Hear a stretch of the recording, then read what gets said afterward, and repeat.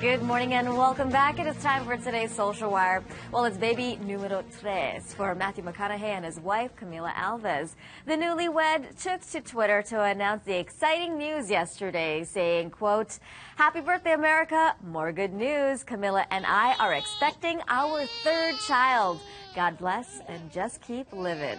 Well, congrats to the happy family. And you know, one family is definitely happy after their YouTube video went viral in less than a week and now has over 700,000 views. 9-year-old Tom Spicer, check out this video, has become famous.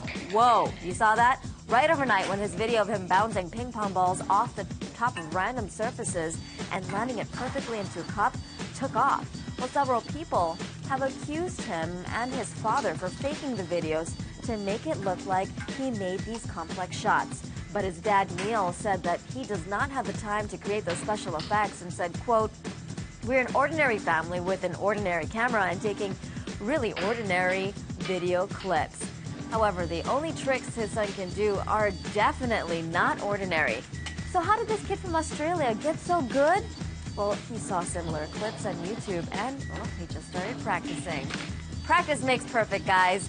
Now, major networks such as Nickelodeon, ESPN, and CNN all want a piece of Tom to demonstrate his talents live on air just to prove all the haters wrong.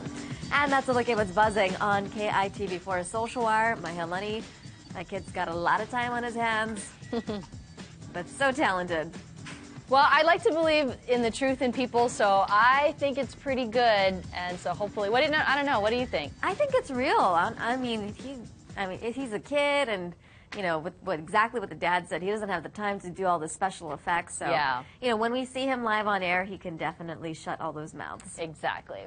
All right, so what's happening on our roads? I know it's wet out there today. Yeah, especially headed in from the windward side. You know, we've been seeing a couple sprinkles across the island coming in from on Oahu. But you can see here right now through Kaneohe, traffic's looking pretty light, but slick on our roadways. Thursday morning's commute is not going to be